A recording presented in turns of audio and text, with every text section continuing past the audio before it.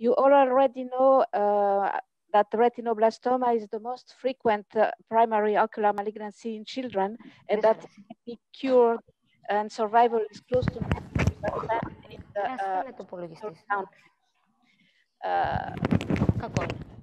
of this disease is quite complex, as it can be a conservative or not a conservative approach. As you all know, enucleation is still a valid option for the most advanced retinoblastoma, and sometimes adjuvant chemotherapy is needed according to the pathology risk factors. Dr. Shields already gave a very beautiful overview of possible chemotherapy treatments, especially using intravenous chemotherapy, which were the standard of care since 20 years. They give a good long-term control, but unfortunately there were failures that occurred in the most advanced cases. That's why at the beginning of the years 2000, there was a strong need for even more effective therapies that could be associated possibly to less side effects, ocular or general. So selective ophthalmic artery chemotherapy or intraarterial chemotherapy was one of the options that was possible, that the technique improved and developed at that time. The real initial results were very interesting, but at the same time, many questions arose in number of the drugs used, the doses, the number of procedures, but also the toxicity, either ocular or general, and the impact on survival and on visual function. That's why we went on this technique, and Raphael will do a brief short history of the technique for you and then describe how we do in Paris. Thanks. Effectively, everything started in Japan because culturally there was a very difficult, a lot of difficulties in the tolerance to enucleation.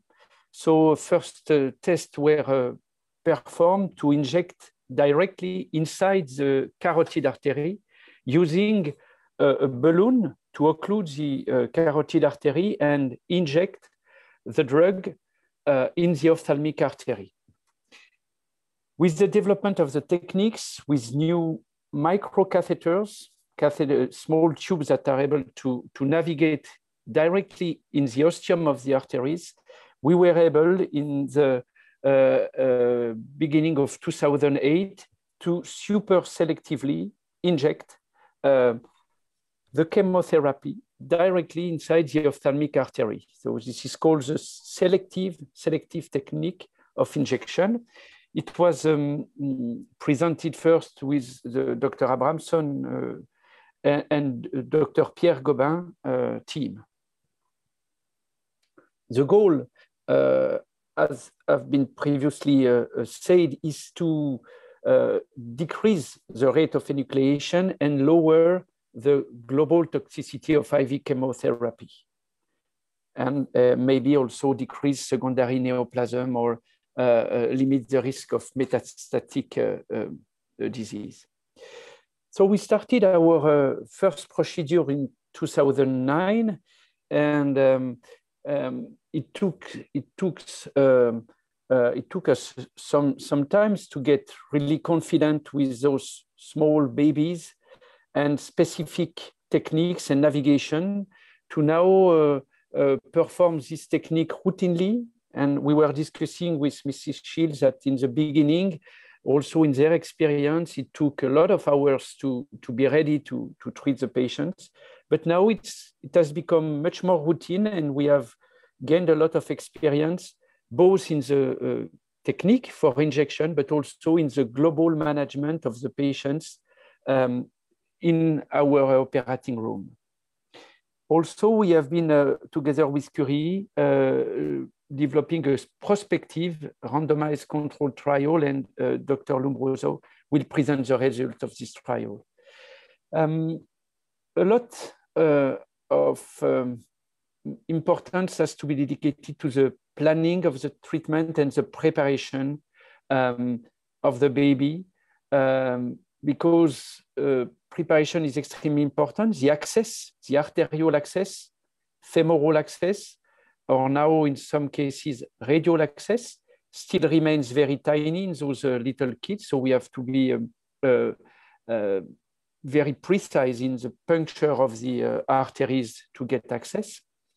Also, navigation in those kids is quite easy, but the cannulation, the selective cannulation of the ophthalmic artery might be tricky. We have then to find ourselves in a perfect position so the drug is delivered inside the ophthalmic artery. And also the dosage of the drug is important. And we will repeat the cure mostly around 3 times with an interval of 1 month in between each session. So this is a carotid artery. The nose is in the right of the artery, and you can see the navigation here of a very tiny wire and a microcatheter that get inside the ophthalmic artery. This is the supraselective injection of the ophthalmic artery. And you have the choroidal blush, that is a surrogate marker for some diffusion of the drug inside the central retinal artery, which is the main feeder of the tumor. So we never see, because it's so tiny, the central retinal artery, it's very rare to be able to see it, but we take this choroidal blush as a surrogate. We are in a correct position. In some instances, we cannot directly access the ophthalmic artery, and we have to navigate through alternative routes. And mostly this route is the middle meningeal artery, which is a branch of the external carotid artery. And through this collateral circulation, we are able to opacify the choroidal blush and the globe, and we are able to inject the chemotherapy supraselectively. This is a schematic drawing. You have multiple collaterals that allows us to access to the ophthalmic central retinal artery, but it's collateral pathways, and we have to manage this in the rate of infusion and the dose of the drug. Also, sometimes cannulation of the ostium of the ophthalmic artery, because of specific angulation or bending, is not possible from the carotid artery, and we have to navigate the circle of Willis and go from the basilar artery, that is more posterior, through the communicating artery, up to the ophthalmic artery. One of the specific management I discuss is the preparation and planning of the treatment, because during the procedure, some complication might happen. Most of them, and the most important of them, is bronchospasm. When you have the cannulation of the ostium of the artery, it can sometimes trigger a specific reaction with a severe bronchospasm and a huge desaturation of the patient. So this might be prevented through correct anesthesiologic management. Then we might also face problem at the access, and we will also discuss the post-operative risks of complications that in some instances still need to be evaluated. This is, as I mentioned, the most frequent bronchospasm. You have to be aware of that when you start your practice, and it can be prevented. And we have published on that with our colleagues anesthesiologists, can be prevented by a strong management of the anesthetic and the depth of the anesthesiology that can prevent. Complication also at the approach. This is a publication from the group of Mrs. Shields, and Pascal Jabour is the interventional radiologist, a neuroradiologist there. So we have to be very cautious when we puncture arteries and to lower the potential loss of blood. Finally, catheterization, as you can see, we are at the ostium, and at some point, we might have some leakage of the drug outside of the ophthalmic arteries. This has no risk of complication on the brain, but it's something we particularly scrutinize in order not to happen. Livia, I will now leave you the speech. Yes. We do intraarterial chemotherapy since 2009, but in order to answer to all the questions we already mentioned before, we did design a phase 2 prospective non-randomized trial for this treatment, for first-line treatment, and the objective was eye preservation superior to the historic data of children treated with IV chemo. So the secondary objectives were complications and the measurements of the DAP. The inclusion criteria were patients aged from 6 months to 3 years with no prior treatment, with unilateral groups B, C, or D.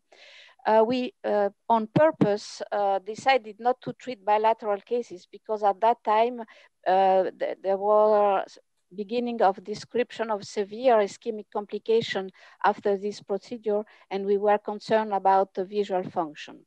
Of course, we seek the consent of parents and tutor, and we excluded group E eyes. So the procedure is the one that Raphael described. We used in that protocol one drug, which is melphalan. All patients are evaluated in ophthalmologic ocular department here in Curie, and the intraarterial procedures done in Fondation Rothschild. The doses chosen was 0.4 milligram per kilos, which is quite classic. We never exceed 5 per injections for 1 to 6 course maximum, and we add local ocular therapy from the second or first, after the first or second, according to the tumor volume. So we included in that study 39 patients prospectively, and 36 could be treated. 2 patients could not be catheterized, and 1 patient could not be treated because at the moment of the diagnosis, he presented with a conjugation to general anesthesia. He couldn't be treated by intraarterial. Median age is quite classic for RB, and they received a median number of cycles of 4. Median follow-up is now of more of 5 years, and the majority of patients also received the eye treatment. We had to stop the treatment in 5 patients. In 1 child, she's presented with a very severe reaction during the procedure, so we decided not to continue with this treatment, and 2 for ocular complications. At the end of follow-up, the survival is excellent with all children alive and well, and ocular preservation at 5 years on the 36 treated is 69%. This is the Kaplan-Meier curve. When you look, and this is a case that fares well with a nicely regressed RB, but the problem is the vision because the lesion is posterior.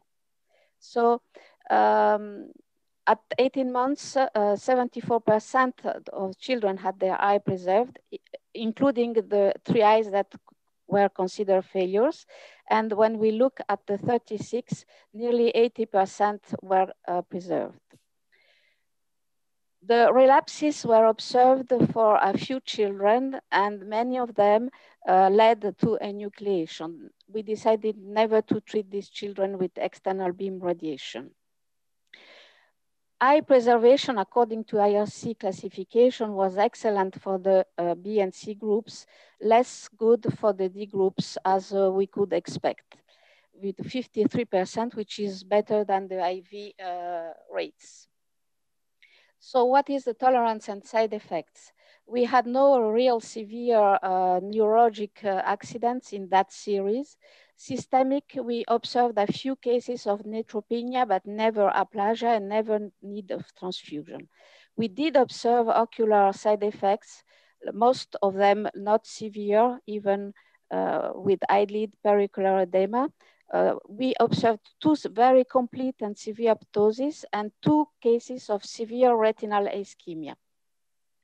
As a late side effects, we also see some iris atrophy, some massive choroidal atrophies, retinal detachments, and intravitreal hemorrhage. So here is a case of this patient that presents with a regressed retinoblastoma with but a completely atrophic fundus and no vision. So this ocular vasculopathy or retinal ischemia was seen in 5 patients on 36. The risk factors are not very well known. We speak about ophthalmic artery diameter. What is the physiopathology? Is it an endothelial lesion with the catheter? Is it a toxic effect on the endothelium of the vessels? Can be a precipitation, we do not exactly know. But the results are comparable to the other series in terms of ocular complication that could potentially threaten vision, such as retinal and choroidal ischemia. So there are still many unknowns on the long term. What is the visual function? What is the radiation-related toxicity? We should know that our DRP shows doses that are below toxic levels, but these children are very young, so it's possibly characterogenic. What is the impact of this shift of trend of treatment on metastatic disease? We hopefully did not observe none in this series, but the fact that they do not have IV chemo could lead to the lack of control of potential metastatic disease. So we begin to observe that series relate metastatic events. So it is important to select your patients and not to treat conservatively too advanced cases. What is the impact on secondary neoplasm? We do not really know. The series of from Japan shows a cumulative incidence of nearly 6%, but these patients were treated heavily and also received external beam or systemic chemo. So in conclusion, in our experience, the selective ophthalmic artery chemotherapy with only melphalan is an effective and safe first-line treatment for selected cases of RB. It does allow a better eye preservation even in more advanced groups, but ischemic complications are possible, so late visual function is not necessarily good. Is it possible to further improve the eye preservation? Well, we will try. We are now ongoing a trial or a prospective randomized trial using melphalan alone versus melphalan and topotecan to see if adding the topotecan will improve this result. It is important not to forget that the threshold between enucleation and conservative treatment is constantly evolving and that more and more children are treated conservatively, but unfortunately, some metastatic deaths begin to be described. So you always need to evaluate the balance between the benefits and risk from the treatment burden versus the results. Never forget that these technique needs multiple procedures, multiple general anesthesia, and sometimes will lead to a non-functional eye. So it is important not to forget that increasing the eye preservation is important, but with maintaining the excellent vital prognosis that we observe in the Occidental countries. Thank you. And it's important also to acknowledge all the group of Institut Curie et Fondation Rothschild. This is a disease that needs a multidisciplinary approach. Thanks to everybody.